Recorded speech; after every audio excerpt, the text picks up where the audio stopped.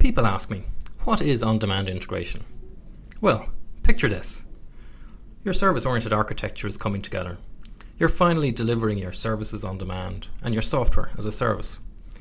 We're talking about Web 2.0.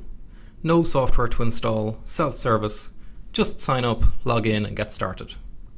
You've got users enjoying your Ajax interfaces and third-party applications using your web service APIs. And then, your sales guy says, "We have this great new customer. He loves what you've done with the whole services thing, wants to start using it immediately.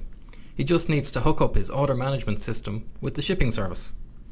No problem, you say, just point him at the web service description. Well, his IT guy, Bob, he's not too sure about this web services stuff. He's just getting started with XML. And that's when it happens.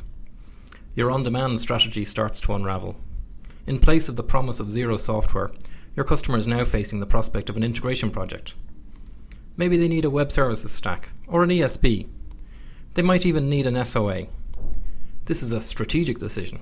It's going all the way to the top. Decisions like this just can't be rushed.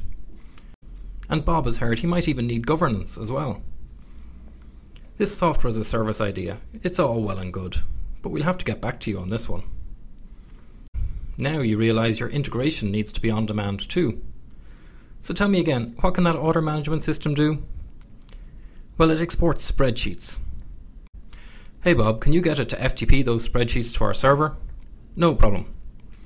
Okay, you're in business again. You just need to validate the contents of the file and convert it to a request to your shipping service. You'll need some additional security, auditing, and some reporting to allow Bob to monitor the exchanges himself. After all, once it's up and running, you'll need to provide the same user experience for this part of your service as you already do for the rest.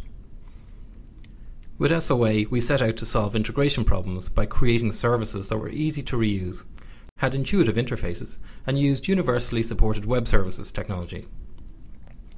Now we're taking that one step further. With on-demand integration, it's all about the customer.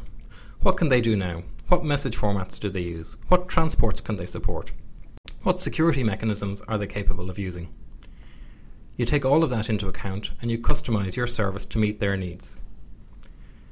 CapeClear software makes it simple and economic for you to solve the integration problem on behalf of your customer.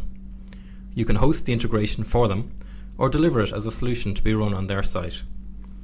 In the time it's taken you to watch this video, I've created the formal description of Bob's spreadsheet necessary to validate its contents and convert it to XML. I've also created the transform to convert that XML into a request to the shipping service. The new functionality is ready to be deployed to the CapeClear ESB, which will now pick up spreadsheets as they arrive, transform them and route them on. Now that's on-demand integration. To recreate the steps shown here, download an evaluation copy of the software and review the supply chain management sample. On-demand integration. It's part of the service. I'm James Pasley, the CTO for CapeClear Software, and thank you for listening.